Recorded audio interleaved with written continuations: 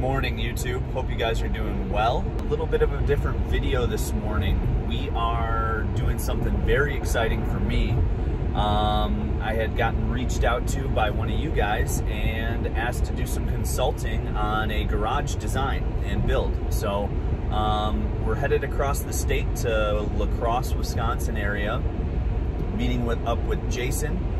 His home is already under construction. It's an attached garage, but we are going to walk through some things. It's in the framing stage right now, potentially make some changes with his builder, and then kind of finalize some of the finishing touches and design of the garage. So obviously it's in the framing stage, so there's not much we can do from a moving walls and that sort of thing. But what we can do is really talk about the layout, the setup, the workflow of his garage and where things are going to go, where the pressure washer is going to go, where the cabinets are going to go, where we need to put the outlets since the electrical has not been installed, where we need to run the water. I'm very excited about this. My first consulting opportunity for doing garage design and upgrades. This will be the before video. We will have an after video as well.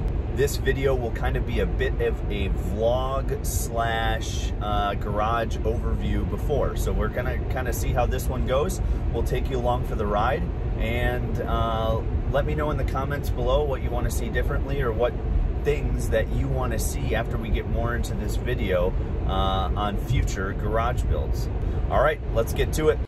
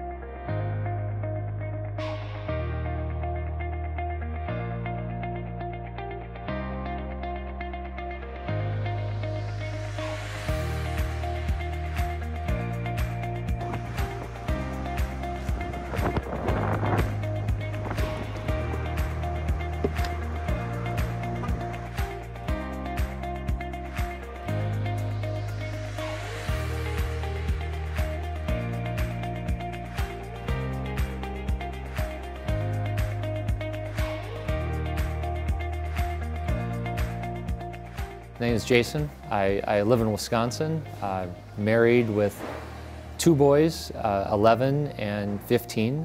And we bought our dream lot. It's on a lake. We bought our dream lot about 11 years ago, and we've been saving and planning and dreaming and more saving and more planning for the last 11 years. And we finally decided this is a year that we make it happen. So the garage is going to be my territory. That's the one spot in the house that I get for myself.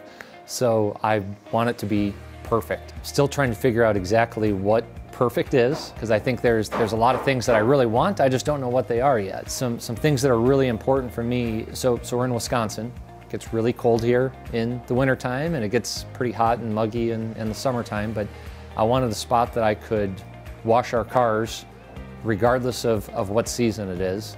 And I don't want to have to worry about the weather if I want to wash my car. So that's a big one, but we also wanted a lot of storage. We're on the lake, so we're going to need a lot of things that we need to store, especially off-season. But I'm a little OCD. My wife says I'm a lot OCD, and I don't want to have all the storage be ugly and right in front of you, and I don't want to have the garage that is so packed with junk that we can't park our cars inside. We went through a bunch of different iterations on what the garage could look like.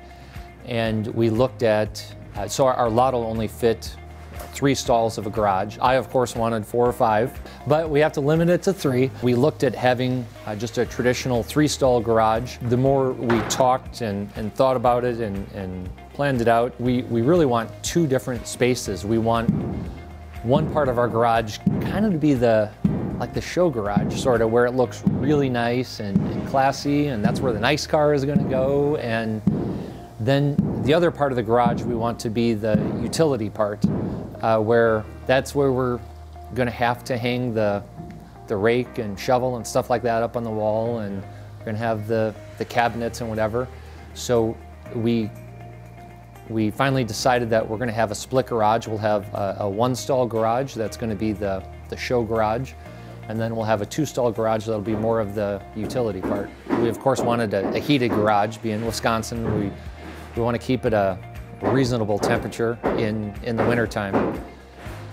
But I wanted something that is really well planned out and everything looks like it belongs. So we're trying to figure out a way to run hoses to wash the car where it's not going to have to run across the garage, or we won't have to hook up to an outside faucet outside and then run it in and leave the door partway open. So I want them to have their own spot. I want to have an air compressor that's hidden yet very accessible. And then I of course want to have a lot of storage for our boys. I mean, they have every kind of athletic ball imaginable. They have like 12 footballs, I don't know how many soccer balls, basketballs, you name it. And I want to, right now our current solution is not great, so I want to find a solution that has those accessible, yet they're out of the way. So something where it's just super organized and stays that way. Whether that's the shovel and rake hanging on the wall in an organized fashion, or the sports equipment being put off to the side, or whether it's the air compressor hose hanging down from the ceiling and out of the way. I just wanted everything put together. Yeah. I also have this vision. I don't know if it's going to pan out yet or not, but I have this vision where I want to have an air curtain in the garage. We have this problem in our family where we leave doors open that shouldn't be open, and especially the garage doors when, you know, it's probably the coldest day of the year. That's when one of us in the family decides to leave the garage door open. So my idea is to have an air curtain that when the garage doors go open, the air curtain turns on and keeps the heat inside the garage during the wintertime, or you know, in the summer, there's mosquitoes everywhere. So I'd love a way to keep the bugs on the outside of the garage, so that way there's still a comfortable environment inside.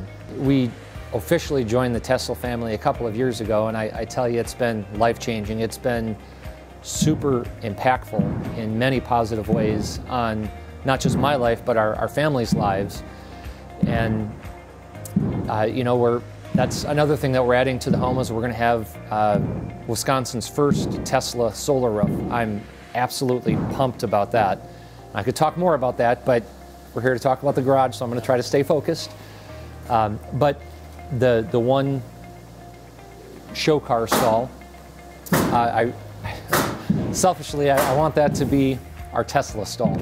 I envision one wall that's kind of my Tesla tribute, where it'll probably be red and it'll have the Tesla logo on there. That in itself will look pretty neat, but I want to have a really nice finished floor. I would love to have it looking almost like a Tesla showroom, yet it still has to be a functional garage. We're going to have to somehow blend those two ideas together. I definitely want it to be clean, and I want it to be Tesla themed, and I want it to be as clean as a Model 3 or Model Y dash, where it's just simple and basic, yet very, very powerful. So minimalistic is a great way to describe what I'm looking for there. We have several different storage use cases. Number one, on our single stall garage, it's actually longer. We extended the length of it to run that whole entire side of the house. We wanted to get as much storage space out of there as we could.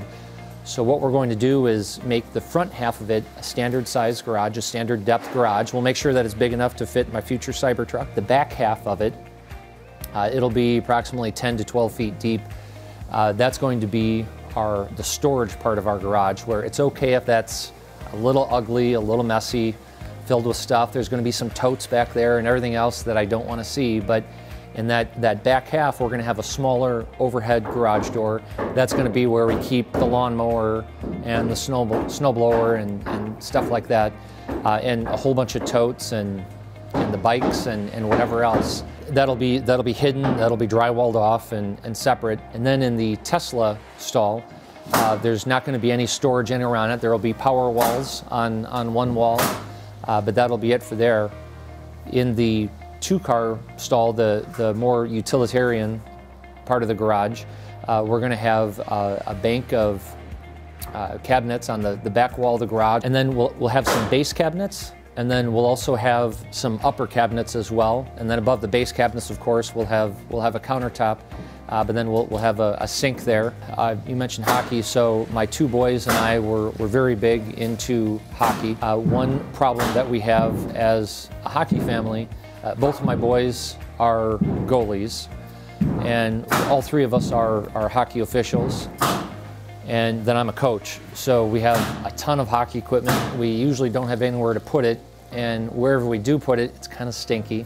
We need somewhere to put it, so we built like a hockey closet, a hockey storage closet that we're going to have some exhaust fans in there, and then we're going to finish it so that way the shelves fit perfectly with the size of our hockey bags. We'll have some boot warmers in there to dry our skates off. I'm really excited about that. I think that's going to be great. And then of course in the summer it'll be more of a baseball closet, and in the fall it'll be more of a football closet.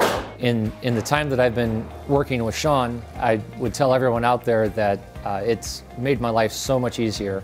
And I was trying to take the time to plan every little thing that we wanted to do, and I'm not an expert when it comes to air compressors, and I'm not an expert when it comes to air curtains, and I have no idea what I'm looking at when I'm talking about pressure washer system for the cars. When you get an expert involved, you get the advice that you want, and you get it so much faster, and it's just way easier. So the question that you're asking, really my biggest advice, besides call Sean, my biggest advice is take more time than what you think you need and plan it out. And my wife and I have been planning this home for 11 years, and it's still not enough time. It's not. We bought the lot 11 years ago, and we've been planning ever since then. I've been planning just the garage specifically, like really planning it, putting anywhere from a half hour to a couple hours a day into it for several months now, and it's still not even enough time. Could have planned it a long time ago and just said throw this in over there and that in over there and just get it done, but in the end I'd be happy. It's a new home, but I wouldn't be ecstatic. It wouldn't be my dream come true, and that's really what we're going for. We're going for a dream garage. So my advice would be to take all the time you can to plan it out ahead of time. What would I tell my future self? Future self, I hope that all of your current self troubles and hassles and late nights and sleepless nights, I hope it's worth it, man, because I've really been struggling here, and you better be happy. What's up, guys? On the way home now. Oh man, what an awesome day with Jason, walking through his garage and working on some of the finer details and points of stuff that we got to purchase, we got to get installed, see what it looks like, and we've got a really good layout going and got that all down pat. But just an awesome day. Okay weather, but yeah, I think what we're going to try and do is get back up there kind of after the garage floor gets poured and take a look at some things. But right now, with the garage still under construction and the floor not poured, what we need to do is look at the lighting, how he's going to have spray foam in between the garage and the bonus room that's up above the garage. So we need to get that lighting worked out pretty quickly because spray foam is going to be coming shortly. So we got to get that looked at. We got to order the pressure washer system from Obsessed Garage and get that laid out where we want to put that. We're also going to be running some almost like a tray ceiling, but it's going to be really lines for utilities. So we're going to be running compressed air up there. We're going to be running pressure washer hose up there. A lot of different things that we're going to be running up there, and potentially even a spot for some either uplighting or downlighting, uplight or down wash lighting in that area to kind of give it a special look. So super excited. The layout is going to be bang on, and we're gonna take a look at some other things to make sure that this garage turns out exactly how we want it to. But awesome day. So glad I took a vacation from my full-time job to go and do this. I'm super excited. If any of you guys want to reach out to me for this consulting service, or bring me in to talk through your garage, or ask just some questions about your garage build and things that you need to think about, let me know. Again, detachedgarageinfo@gmail.com.